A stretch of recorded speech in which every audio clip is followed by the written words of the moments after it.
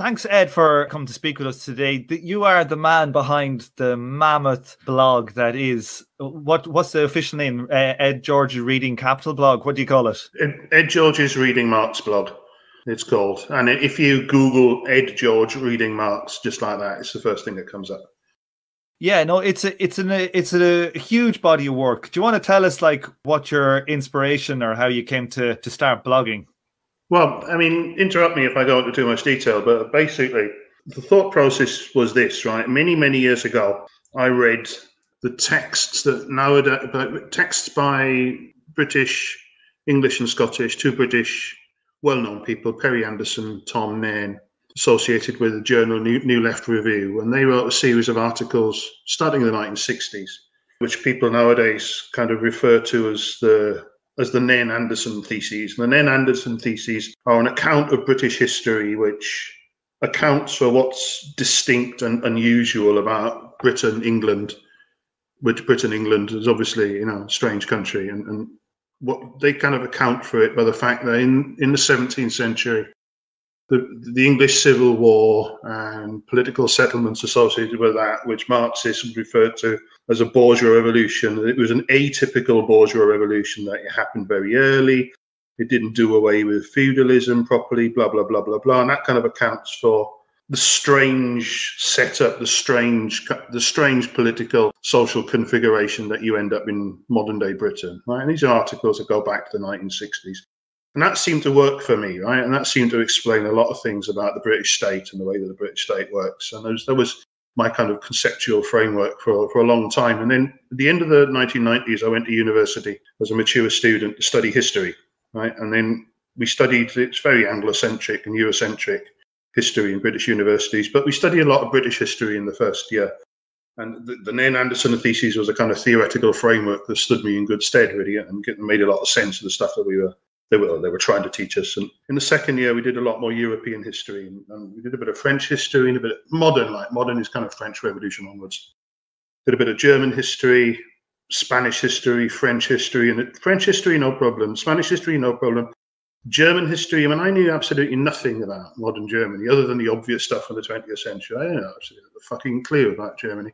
So you do what you do, and I sort of went to the university library before we started this course, and what you do is you kind of dig out some of the Marxists, and you find out what the Marxists are saying about things, and then that gives you a bit of a structure and a bit of traction on the thing, and then it gives you a framework to work in. And I found some East German Marxist historiography, which was terrible. It was real kind of Stalinist, dialectical materialist, crude, not very helpful at all. And I came across this book.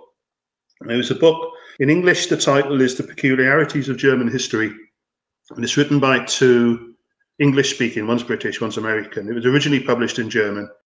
It's written by a guy called Jeff Ely, who's an American historian. He's also a political activist, and a guy called David Blackburn, who's a historian of German history. And that was an intervention, it was a fantastic book, Peculiarities of German History, it's called.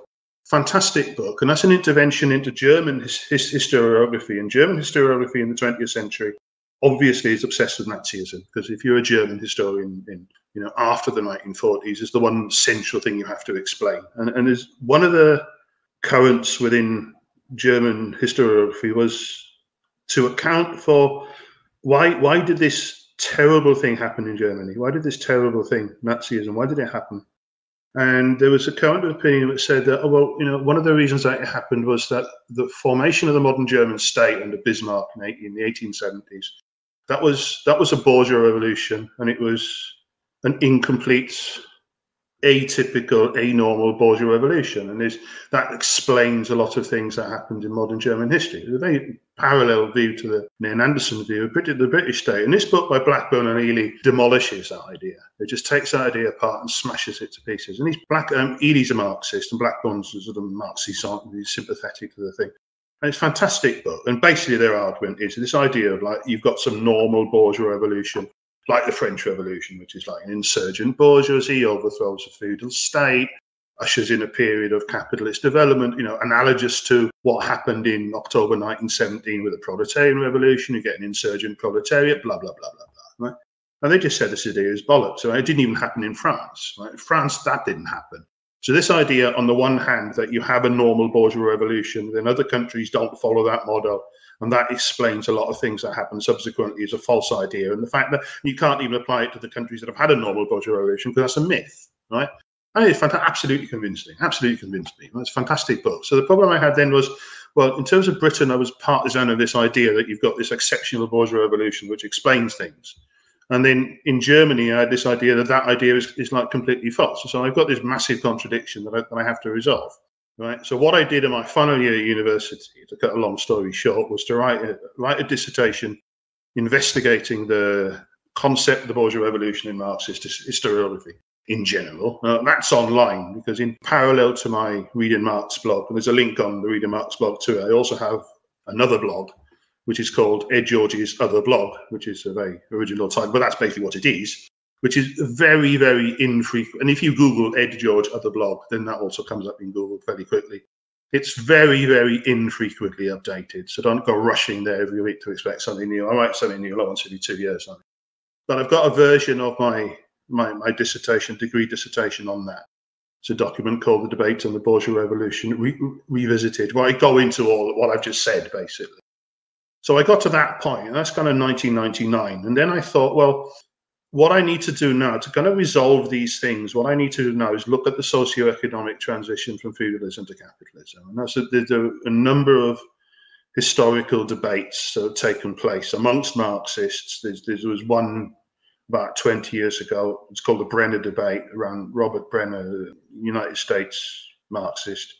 And there was a previous version of that kind of debate involving people like Paul Sweezy and so on, Morris Dobb, in the 1950s. So it's a well-documented field of historical investigation by Marxists. So I thought, well, what I need to do is really get to grips seriously with that debate. But before I do that, I just got to sit down and read Capital, right? Because obviously, good chunk of Volume 1 in Capital, the primitive accumulation bit, is all about, right, the transition from feudalism to capitalism. So I said, now is the time when I have to sit down and read Capital. So I thought, fuck it, I'm going to read Capital. So I gave myself, like I said, I think I've said earlier, I gave myself, 5 years. I said, right, I'll sit down, read 3 volumes of Capital, Theories of Surplus Value and the Grundrisse. And that was my decision in 1999. In 1999, I came to live in Spain, right? So with the complications of going to live in a foreign country, got to learn the language, you've got to get a job and stuff like that. I never really got going on the thing until about 2004. 2005. So I started reading Capital, started Volume 1, page 1, Volume 1, Part 1, Chapter 1. I took notes as I read. I wanted to read it systematically, right? I read it carefully, not worry about how long it was taking. And I was to write up my notes and like being, kind of anally retentive like we boys often are. I used to write them up nicely in Word, as a Word document with footnotes and that kind of stuff. And in the end, I got to the end of Volume 1 and I had this huge document, which is my summary of Volume 1 of Capital. And I thought, and blogging was like coming in then. That was when people, like normal people like me, people were starting to write blogs. So I thought, I'll blog this. So I divided it up into little documents that were chapters, converted them into PDFs, and then stuck them on the blog. And then I started Volume 2, and then every time I finish a chapter, I'd write it up, put it on the blog, I carried on. And then, as I say, I gave myself 5 years for the 3 volumes of Capital, the Grundrisse and the Theory of Surplus Value. Theories of Surplus Value, that was 2004, 2005. And then last year, I finished Volume 3. Haven't started the Grundrisse or Theories of Surplus Value yet, but that's next. Right? So that's basically where it's come from. And then I get feedback from people who write to me every so often and say that it's been very useful. I get visits every day. It's well known, but it's not a minority thing. Minority taste. I might get 5, 10, 15 visits a day from everywhere. I've not had anybody from North Korea yet, but I think that's the only country in the world that I haven't had a visit from. Yeah, no, it's an amazing, I think it's a really brilliant resource. Like, I actually use it quite a bit. I kind of have been, reading Marx and podcasting about Marx and interrogating all the arguments and stuff, but I've yet to finish some of the key texts. Like, I've yet to finish Volume 3 because I have so much going on. Like, I can't even imagine what it is to actually write up in detailed documents in each chapter. You must have thousands of pages of notes. They're really detailed and really excellent. It's a brilliant resource. I'm glad that you like it. I mean, it's a lot of it. It's written for my own. Originally, it's written for my own purposes of self-clarification, because Capital is not. It's not it's not difficult to understand, really, but it's long, right? And it's long, and it builds on itself. Is that you get something, and then something else builds on that, and something else builds on that, and something else builds on that, and you've got to follow every step of the argument. And it's a very, very long argument, and people shouldn't be put off by the difficulty. It's not more difficult than anything else the Marxists write, and it's easier if you're paying attention than a lot of things that actually Marxists do write. But what you'll find is that because so much of it wasn't published by Marx in his lifetime, and a lot of it is drafts, and a lot of it is controversial, and a lot of it is misrepresented by people as well. I found writing up what I thought about it. Some of what I write is a summary. Some of what I write is an interpretation. Some of what I write in these notes are my own ideas, right? But I found it really useful for my own self-understanding. And there were things in there that sometimes I had real difficulty understanding. And it would have been very useful to be able to refer to somebody else's notes and somebody else who had the same problem as me. And that was the main idea of putting it online, was that I know that other people, every day somebody starts reading Capital somewhere in the world, right? So putting this stuff online helps other people. And every so often I get an email from somebody and they say, "Oh, right, I was reading this in Marx and I didn't understand it. I looked at your notes and that really helped me. Thank you very much." And that makes it. That's not why fundamentally I'm doing it. I'm doing it for me, but it's nice to get that feedback, and it's really this stuff is there to help other people. Like, do you work in like history or like kind of a Marxist role, or is this? No, I'll give you a brief personal background. I'm how old am I now? 59. I'm 59 now. I work as an English teacher in Spain. I teach English as a foreign language. I have done for 23 years. I went to university before I came to Spain. Before that, I worked in factories, and I used to work in the print industry. I was a union representative in the print industry, blah, blah, blah. Politically, I come from Trotskyist background. I was from the age of 17, which is 1980, I joined the then International Marxist Group, which is, the international current most closely associated with Ernest Mandel. I was in and out of Trotskyist organizations over the course of the 1980s and into the 1990s. And that's my political background. My political background is as an activist, basically. So I don't have a professional, I don't have an academic link to this. I think I have a scholarly link. Alan Freeman, whose name crops up in some of these debates, he's closely associated with Andrew Kleiman, for whom I have a good deal of time. He makes an important distinction. He says that it's important that you don't have to be an academic to be scholarly, and many academics are not scholarly. In fact, they just do bullshit. So I think that's my background. And I think it's easier to be a good communist or Marxist scholar if you aren't being paid for it. The quality. I feel like the quality of the work is probably negatively correlated with whether you're getting paid for your Marxist research or not. I think now, yes. I think probably 30 years ago, you probably could in academia. You probably could work as a jobbing Marxist researcher, teacher. But these days, the shutters have come down, and certainly since the end of the 1970s, early 1980s. I don't think it's very difficult, unless for the people who are already established at that time. It's very difficult to get into academia now and maintain a level of independence of intellectual thought, especially in economics. Economics, the non-mainstream economists. If you look at the people who are making interesting interventions into Marxist economics, they tend not to be economists. People like David Harvey, for example, he's a geographer. People are coming outside the economics tradition because economics was shut down in I think 1970s. Really, economics was shut down in the 1970s, and it's almost impossible for people, very difficult for people to work in economics if you're not a mainstream, if you're not bought into mainstream economic theory. Like, one of the things that happened with me when I first came to Marx and approached Marx was the kind of incredible amount of internal argumentation about, the transformation problem or this, that, and the other, under consumptionism or crisis and blah, blah, blah, blah, blah. And it was like, it took, personally, I spent like years interrogating this stuff. How did you interrogate all that stuff with respect to writing your blog? Well, yeah, I mean, fundamentally, you start with the text, right? Well, one of the things, the only regret I have of this, I mean, it takes a lot of time.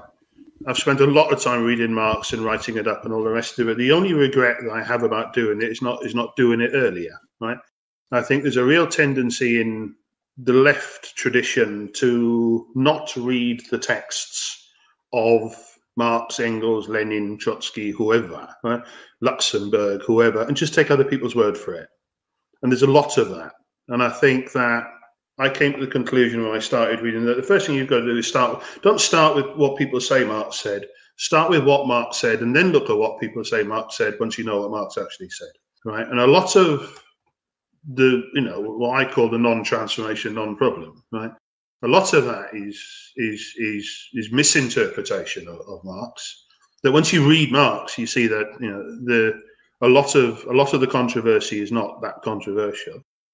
A lot of it is misinterpretation, but a lot of it is willful misinterpretation as well. There are people there is an industry of people for all kinds of political reasons who are going through Marx and looking for problems. Now, I'm not saying that I'm not saying that you should avoid problems, but there are lots of people who go through this and they look for problems because they want to discredit Marx for obvious reasons. Because ultimately, I'm not doing this as an innocent academic exercise. I mean, I like the academic challenge of it. I mean, it's like doing a crossword. I mean, you like the academic challenge of it. Intellectual time makes you think. But I'm reading Marx for a reason. I'm reading Marx for a reason. I want to change the world. That's fundamentally why I started doing this. I mean, I was talking about the Nairn Anderson stuff I was reading. I started reading that. I became a Trotskyist in 1980. And then in 1983, I was reading Nairn Anderson to try and make sense of the political state that I'd, become politically inactive to overthrow. Right? And I'm still doing the same thing. I'm still thinking the same way. So that's the reason I'm doing it. And I think you have to take the critiques.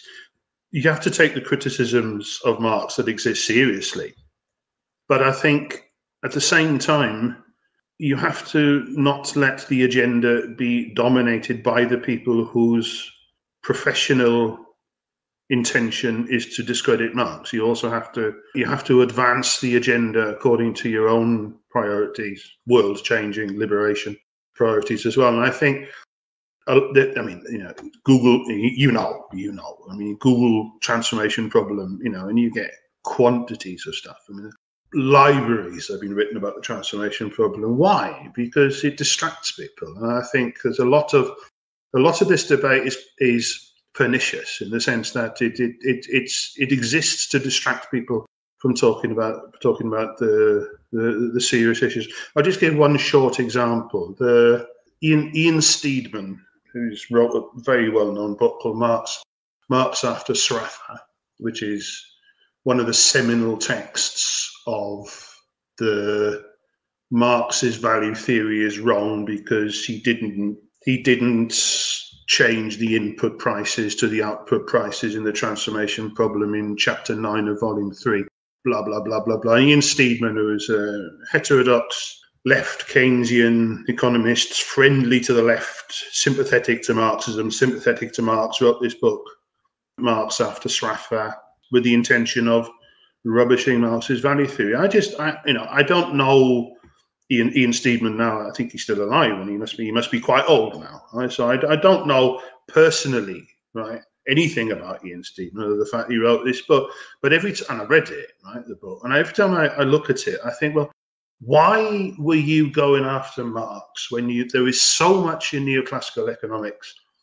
begging to be cut down, right, and obliterated from, and deprived of its intellectual prestige? Why are you going after Marx? Why is that so important? I'm very mistrustful of some of this, and I think there is a pernicious element to this, and too many Marxists, a lot of male Marxists particularly, who the kind of people, I don't know, who might spend too long playing computer games, spend too much time with the transformation problem and the mathematics behind it. And I think we get distracted. Guilty. Yeah. I mean, it's you can't. Yeah, I'm just not. It's a criticism, but there's a lot of social conditioning behind that. I mean, these things, right? You can't help it sometimes. But I think there's a real temptation to get too embroiled in that, whereas you should actually be talking about other things. So, I mean, I read the relevant material in Marx. I read the critiques. I read the defences of Marx. I came to my own position. I wrote up my notes on chapter 9. That's the controversial chapter in chapter 3 with respect to the transformation problem. I think the chapter 10 that comes after it that's the really important chapter, actually. I think chapter 9 is just a bit of throat clearing, but still that's what everybody focuses on. My notes on chapter 9 are long and voluminous, and I think I deal with it. I do at some point when I get time in the future. My blog. I mean, I do revise my notes. I mean, as you read and then you read on and then you change your mind about things you read in the past. I've started the most recent material I put on the blog. I actually put a date on it now, so you can see when I actually wrote the notes. And there's some of the stuff from volume 1, at the beginning of volume 1, I wrote. It's 2004, 2005, and now I try to put dates on stuff. So I do revisit things. I do want to revisit my notes on chapter 9 because I've adjusted my thinking a little bit. But that's how I deal with it. I mean, you've got to do it without, if you think that Marx is wrong, you think that Marx is wrong as well. I mean, you shouldn't be afraid of doing it, right? And but there is, you've got the real world, you've got what Marx said, and you've got what people say Marx said, right? Now, sometimes Marx is wrong, right? Sometimes Marx is wrong, right? But sometimes just because Marx said it doesn't make it right, but you've got to start off with what Marx said and not what people say Marx said. Right. It's a real difficulty. Like for me, you approach just as say if you were to take physics and you were to look at what a physicist said in 1850, and you would say, well, you'd expect there to be advances or errors and stuff. And when as somebody who's totally new to Marx and you hear about transformation problem, you hear all his errors, you kind of go, to me, it was always from a kind of scientific point of view. Well, okay, well, I can imagine there would be errors. Sure, theories have errors. And then as I started to interrogate it, you kind of go, oh my God, what is all this? What is this stuff? And after about 2 years of interrogating all this, you end up going, oh my God, that's what they're saying the problem is. And you're like, it's very disappointing, but it's kind of like I felt like a moth drawn to a candle, and it's very hard. I think it's very hard that people come into Marx without context, when they hear about all these problems, and it seems like there's so much literature. It's such an insurmountable task to get your head around this stuff. I agree, but the fundamental thing is read Marx. Right. And there are so many people who know that Marx is wrong, and they can prove to you that Marx is wrong when they've never read Marx. Right. Well, the first thing you've got to do is read Marx. Right? And Alan Freeman, I mentioned him earlier, he's very good on this, and he's very strong on this. And he says this every time I hear him speak. He says, read it for yourself. Don't take my word for it. I'll tell you that I've called the transformation problem the non-transformation because there isn't a transformation, non-problem because it isn't a problem. And I just don't think it's a problem, basically. I just don't think it's completely overblown, right? But, don't take my word for it. Go and read it for yourself. And you can. Anybody can read Marx. Anybody can read. You don't need to be an academic. I'm not an academic. I've got a degree in history, which I got when I was 30, whatever it was. When I got it 35, 36 or something. I worked in factories. I'm a jobbing English teacher working in Spain now. I'm nobody special. I can read it. You can read it. And you can read it. Anybody can read it. Read it for yourself and then decide. Then come back and we'll talk about it. But read it for yourself. Don't take other people's word for it because there are too many misrepresentations out there. And that's the real important lesson. Like I said, the only regret I have about reading Capital and spending nearly 20 years doing it is I didn't start doing it when I was 18. That's what I should have done. That's exactly the way I feel. I feel like I wasted 20 years not being a Marxist. It's my only regret. So, the reason why I was at your blog recently, I was reading about something for perhaps doing an interview about something to do with Rosa Luxemburg. And there was somebody quoted a section on, I think, from chapter 30 of volume 3, where Marx discussed under consumptionism, where there's this quote that I was quite shocked at that I hadn't read before, where Marx was essentially saying every crisis is, of course, an under-consumptionist crisis. And I was like, that seems contrary to everything I had understood about crisis theory, to be honest. So do you want to like discuss a little bit about like, say, underconsumptionism and those kind of competing quotes that when taken out of context can really be confusing?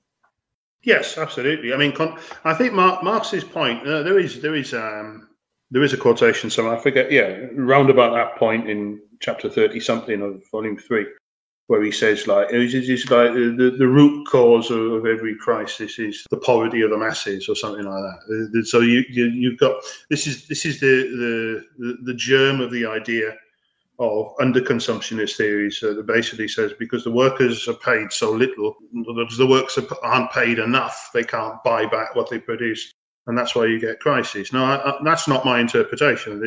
There's conflicting material in volume 2 as well, and I think Marx's point there, he's saying, well, when you get a crisis, you can't sell stuff, and that's what a crisis is that you get bottlenecks in the system.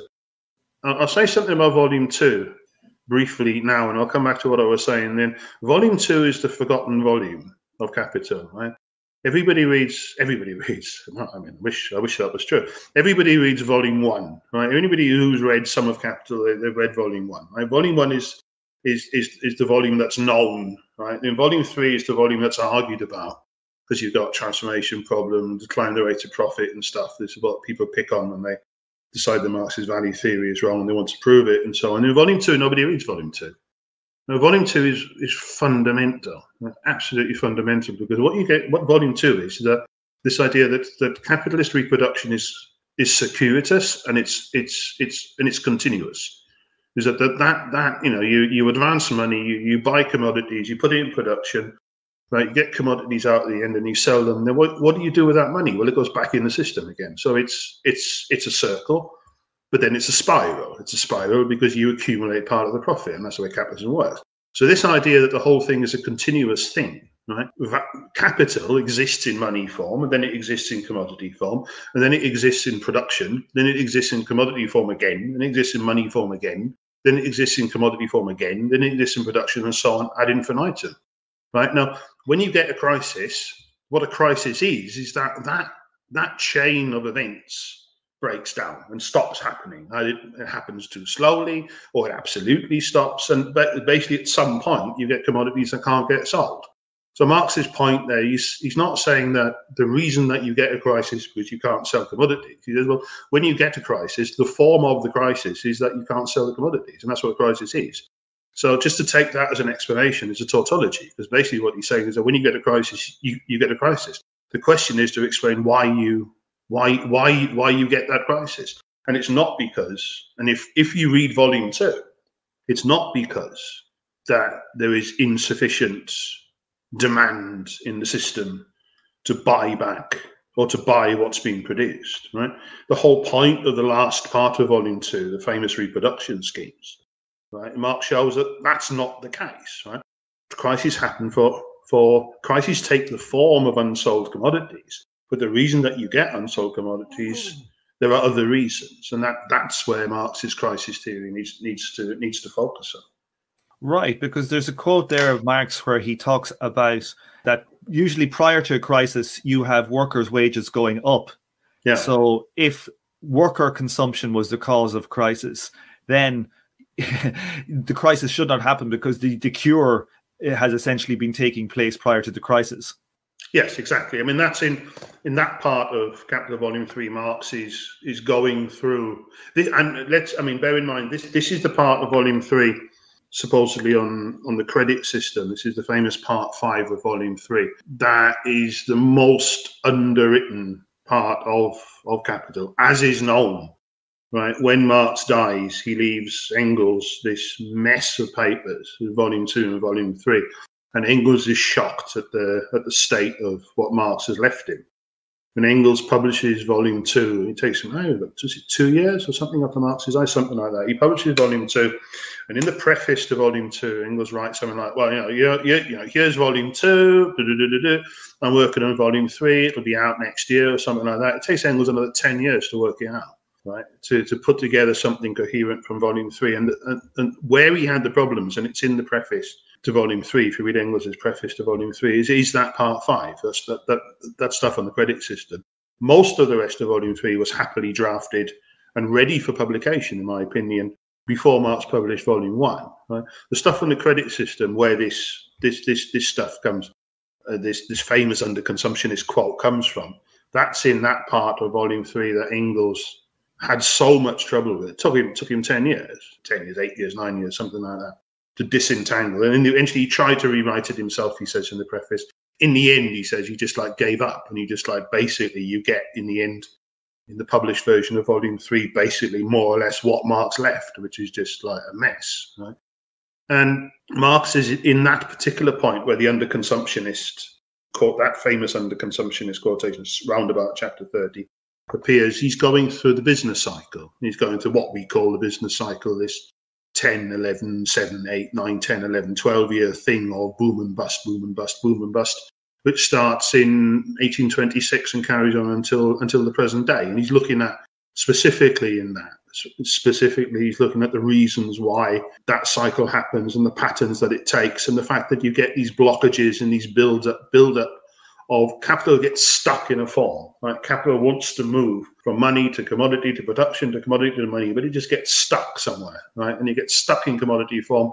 People get commodities that they can't sell, and then you've got other people somewhere else that've got money that they can't spend, right? So you get these blockages in the system, and that's what Marx is talking about in that part of Volume 3. In what sense now are people kind of dismissive of some parts of Volume 3? Particularly like the credit system stuff, as in how much the credit system of Marx's day differs from today. Like businesses don't issue circulating credit notes to any great extent anymore. Maybe big ones have corporate bonds that are traded in the market, but like the forms are different.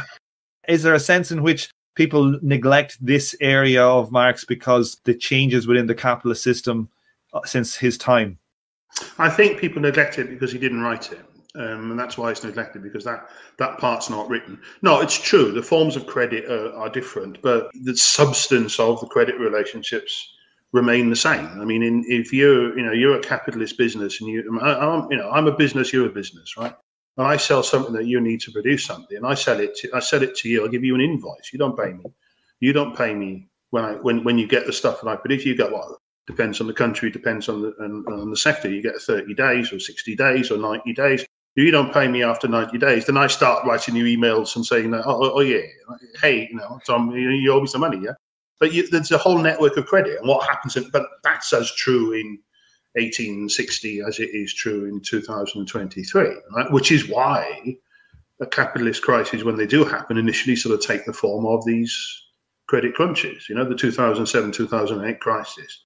It was just a little thing, right? It's a little thing, a little subprime mortgage problem in the United States, and then it spreads like wildfire, because as soon as the whole thing is built on chains of credit, and when the system is moving, it's not a problem.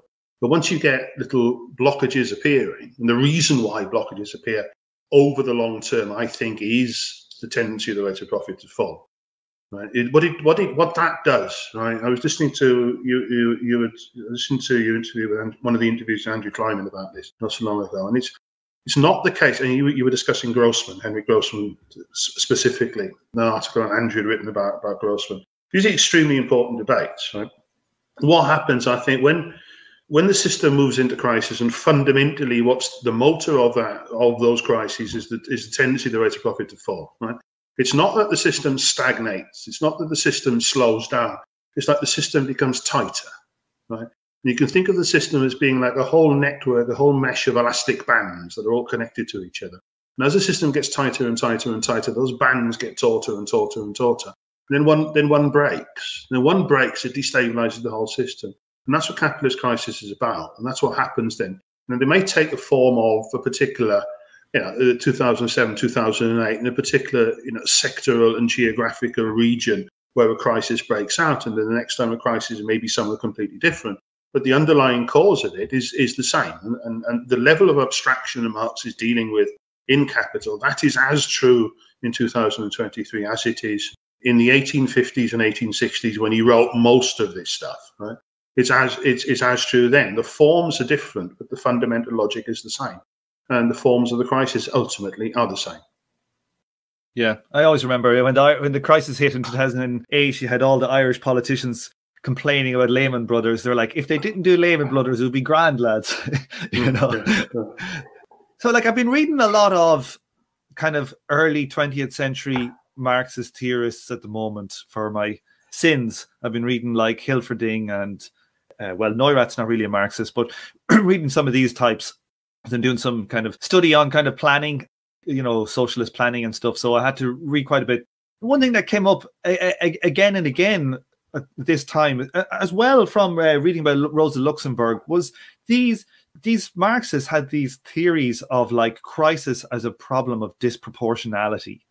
I was wondering if you could talk a little bit about that, and where is this coming from out of Marx? Because it's not something to me that seems to be particularly something that Marx talked about, but perhaps I'm wrong. No, he didn't. I mean, but again, I think this is the unwritten part of Volume 3. When Marxists talk about disproportionality, they're talking about disproportionality between this is Volume 2 now, right? The end of Volume 2, the reproduction schemes, the chapters 21, 22, I think of, or 22, I can't remember the number of the chapter, but it's around about chapter 20. The last chapters of Volume 2, Marx presents a model inspired by the physiocrats, Quenet's Tableau Économique, which he was astounded by, Marx, when he first read that. And he writes about that in Theories of Surplus Value. He was astounded by Quenet's model of the functioning of the French economy on one piece of paper. Right? You can Google it, you can see it. There's a commentary, but the model of the economy, the whole economy, is on one piece of paper. And Marx is astonished by this. And you see early attempts of the reproduction schemes towards the end of the manuscript from which Theories of Surplus Value is taken. And Marx is astounded by this. I think he spends the rest of his life working on it. Right? Key conceptual element of Marx's reproduction schemes is to divide production into two fundamental, what he calls various places in various drafts. He calls it departments or branches, one of which is where you get production of means of production of machines and so on, and also raw materials. And then the other one is production of what in modern economics you'd call finished goods, right? Which means of consumption. So you get these two departments, and disproportionality theories posit that these two departments need to go in sync to a certain extent, because the branch of production that produces means of production has to produce means of production for itself, but also has to produce means of production for that branch that produces means of consumption. So if that branch is not in sync with the other part of production, then you're obviously going to get a problem. And that's what disproportionality theories are based on. Now, I think what Marx is doing, when Marx I think people are a little bit, sometimes I get the impression from what I read that people are surprised at the importance that Marx gives the reproduction schemes in Volume 2. Because people say, well, if you're interested in overthrowing capitalism, why do you spend so much time looking at, explaining how it works? Right, and why? I mean, the reproduction schemes, you can read them as an argument as to why capitalism is not going to break down. Right now, I think what's important about that is that if you want to look at where capitalist crises come from, you need to look at how the system works when it's not in crisis. So any description of the system of how it normally works is a crisis theory. If you discuss crises, on the other hand, then crises are precisely what do happen when the system doesn't function. So any crisis theory is also implicitly a description of the system functioning. So I think that's the importance of it. So you can't look at crisis theories without taking into account what Marx writes in Volume 2 of Capital. The disproportionality theory is, you see, the way I think about this is that this came across very clearly in an interview you did with Andrew Kleiman about Grossman. Is that the whole Grossman thing is you can read into Grossman the theory of capitalist breakdown, right? And the theory of capitalist breakdown says that if you just let the system go on its own, capitalism, for long enough, it'll just collapse on its own, right?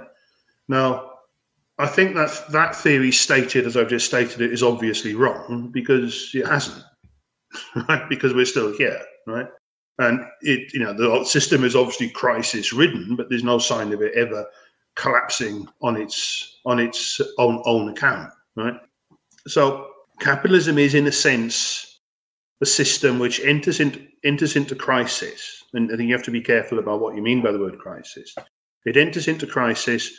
The crises that occur have a functional role, in the sense that if you get things like disproportions between sectors of production or grand departments of production, then there are mechanisms by which the system rights itself, right? Now, the fundamental mechanism by which the system rights itself is profitability, because capitalists produce in order to make a profit. And capitalists are driven by various mechanisms, not just to make a profit, but to make as much profit as they can. So if they're doing something whereby they make less profit than they could by doing something else, they'll go and do something else. And that's what they do. Now, that's the mechanism whereby capitalism rights these disproportions. Now, my hunch, and I can't demonstrate this theoretically because I haven't studied it enough. It's one of the many pending projects that I have.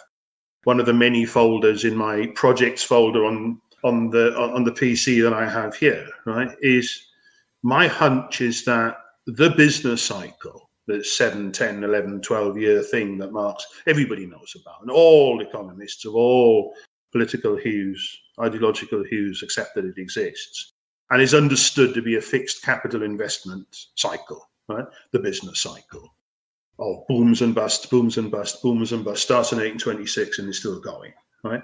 My hunch is that is the system resolving its disproportionality between Department 1 and Department 2, right? But if you imagine that if you get an over-accumulation in Department 1, right, or the department that produces means of production, so you've got too much means of production being produced, then capitalists in Department 1 won't be able to sell it. So if they can't sell it, well, they'll produce less of it. And they'll go off and they'll invest some of their money into doing something else. So the system will kind of resolve itself in that way, just as Marx describes in chapter 10 of volume 3, right? Transformation problem territory. Why do you get an equal rate? Why do you get a tendency towards an equalized rate of profit in the capitalist system? Because if you get a sector of production where people produce more profit than other people, then people will move in because they can get more profit. But when they move in, you expand production in that sector. And if you expand production, you increase supply in relation to demand, the price will fall and the profit will fall. So this is where you get this tendency towards an equalized, and that's Marx's transformation. Well, these things take time. Now, I think disproportions between branches of production, fundamentally overaccumulation or underaccumulation in Department 1 with respect to Department 2, as Marx describes it in Volume 2, that's the origin of the business cycle. Untangling that disproportion through capitalists seeking a greater than average rate of profit takes time, and that's what explains the business cycle. Now, one day I will write a paper where I'll demonstrate that to be true, but I don't know how old I'm going to be when I do that. But that's my hunch, and that's what's going on. So disproportionality in that sense, the business cycle, I mean, you can talk about crises because you get this cycle of booms and busts, but it's not a crisis in the sense that it's terminal for capitalism, because it's that crisis, that level of crisis, is an indication of capitalism adjusting itself to disproportions that naturally occur, because capitalism is a system based on, millions and millions of individual acts that only get validated after the fact. So you never know. What's the expression? This leap of faith that you get when you produce something and you send it to the market. You don't know if anybody's going to buy it. Sometimes they do and sometimes they don't. You don't know. So the system adjusts, right, through the mechanism of profitability, right? So I think these cyclical movements that you see are the surface elements of that disproportionality resolving itself through capitalists seeking profit, right? The other level of crisis that you get, just to say this, the other level of crisis that you get evidenced in people like Grossman and so on, the breakdown, is what happens when you get the long-term, for example, the long-term manifestation of a fall in the rate of profit over decades, then you enter into crises where the system itself, without violent ruptures, which break out to the level of the economic, I mean, talking revolutions, wars, that kind of stuff. And I think we're moving into something like that at the moment, right? That kind of thing, that's a different level of crisis. But you get the business cycle level of crisis is just simply the ship righting itself, right? But it takes time. And it undershoots and overshoots. Right, the level of crisis that people like Grossman were talking about, a very important debate, right, is what happens when these crises become more frequent, more severe, and then begin to provoke things like you see in world wars, fascism, dictatorships, all the rest of it. What happens then? That's a different level of crisis and a different level of debate. Yeah, like I probably have a slightly different take on disproportionality, because I kind of feel like the market is constantly determining what the proportions are, in real time, constantly putting pressures and adjusting the distribution of, say, capital from different sectors. That perhaps sometimes it does go kind of out of whack, but I would say like this is a constant pressure. Perhaps there are times when there's an accumulation, perhaps in a certain area, but the general tendency is profitability pressures first causes investment decisions to go down, which cuts that elastic band and causes a sequence of cycles down. That's kind of the way I think about it, because I think it's constantly, the ship is constantly steering itself in little ways. In the edit here, I just wanted to kind of clarify what I meant. I didn't say it very clearly, so this is a bit unfair perhaps to the answer that Ed is going to give. But what I meant to say was that in capitalism, there is this constant steering and determining of proportionalities. They're constantly getting shaped due to demand-supply issues. Now, in cases of fictitious capital, we may see, with pressures on profitability, we may see capital going into certain sectors that it wouldn't otherwise go into, such as real estate boom and bust type cycles. And once the profitability pressures come in, that causes investment to stop, we may see then at that point a disproportionate amount of investment in, say, housing or whatever, and a fictitious capital being built up in that sector, getting cleansed, and a change in the proportionalities. But the point I suppose I'm trying to make is that the proportionality itself was not the cause, but the profit was the cause. And in a lot of the early 20th century literature of Marxists like Hilferding and Luxemburg, they hone in on disproportionality as a kind of a crisis causing thing in and of itself, that the disproportionalities are what cause the crisis, while in reality it's the profitability that may unveil fictitious capital in certain sectors which causes the disproportions to change, but it's not the case that too many shoes were being made. There was too much investment in these sectors that was essentially the cause. I hope that clears up what I was attempting to say during the discussion with Ed. Yes, I think, if you didn't have the long-term tendency of the rate of profit to fall, then the system would just self-right itself and self-steer itself, and it would wobble. It'll wobble back and forth. It'll undershoot and overshoot and undershoot and overshoot, but it'll always be overshooting and undershooting around some equilibrium point, which would be stable, and the system could exist forever. But fundamental in Marx's argument is that capitalists accumulate, right? Capitalists make profit, which is surplus labor, right? And that surplus labor, they don't, because of the logic of the system, they don't just consume it themselves in, Mediterranean yachts and top hats and cigars and so on, right? They invest some of it and expand production, right? Inevitably, as you do that, then what Marx calls the value composition of capital, of total social capital, the ratio of objectified labor, dead labor in the form of machines and raw materials and other produced stuff, compared to the living labor, the people actually doing, the immediate producers doing the work, that ratio will change, and you're going to get, over time, inevitably, Marx argues. And I think unambiguously, despite the begrudges, unambiguously, inevitably, he argues, and I think he's right, that you will over time inevitably get an increasing value composition of capital, that you will, on a social level, you will get more value tied up in machinery and physical things compared to living labour. And that happens, inevitably, the rate of profit will fall. And the rate of profit will fall inexorably. And eventually, the system, as I say, the system of elastic bands will get tighter and tighter and tighter. As that happens, and you're going to enter into the type of crisis, not the type of crisis that you saw in 2002, 2007, 2008, but the type of crisis that you saw in 1929, for example.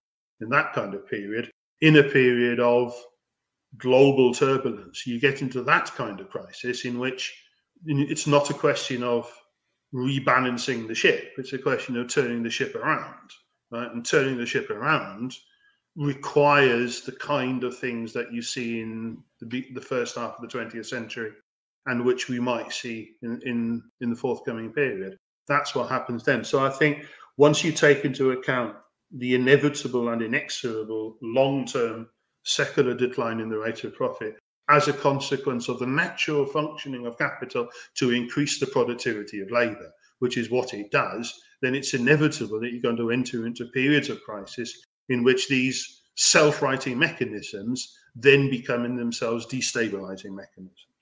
There's a wonderful passage, I can't remember where Marx talks about, the falling rate of profit, and he says the falling rate of profit is a description of the productivity of capital, how productive your capitalist economy is.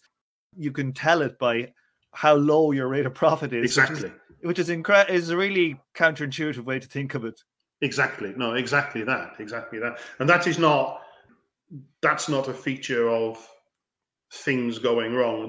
That's inexorably and built into capitalistic accumulation. Right? The capitalists accumulate. They don't just produce profit. They reinvest the profit. They have to, but that's how capital works. Right? And accumulation necessarily and unambiguously will lead to a fall in the rate of profit. And that will there are debates as to exactly how it works its way through. There are people who there are fall in the rate of profit theorists of crisis. There are overaccumulation theorists of crisis. I have sympathies towards the overaccumulation argument, but I think which is itself a function of a fall in the rate of profit. But I think it's unambiguously the case that left on its own, capitalism, it won't break down, but it will produce conditions of such social, political, and ideological turbulence as a consequence of ever deepening crises that those periods give people like me and people like you, I hope, opportunities to actually do something to overthrow the system. Right? Because the big dilemma historically that socialists of all stripes, right, have is, on the one hand, how do you overthrow the system? If you want to overthrow the system, how do you do it? If you don't think that it's going to break down on its own, then you have to do something, political organization, of whatever character, to produce conditions under which you can overthrow the system. But if the system is so strong that, and the historical record is, I mean, how many revolutions have we seen in Western Europe and North America in the last 50 years? Right? If the system is so strong that us organizing as Trotskyists or Leninists or Bordiguists or anarchists or whatever, right, seems to have so little effect on the system, then what are the prospects for actually overthrowing it? And you've got this constant dilemma in people's talk of revolutionary strategy between, on the one hand, people who, the breakdownists who think, well, we haven't got to worry about this because the system's going to collapse anyway on its own. We don't really have to do anything. Then you got on the other side, you've got the voluntarists, if you like, who think, well, the system is not going to collapse. We have to overthrow it ourselves.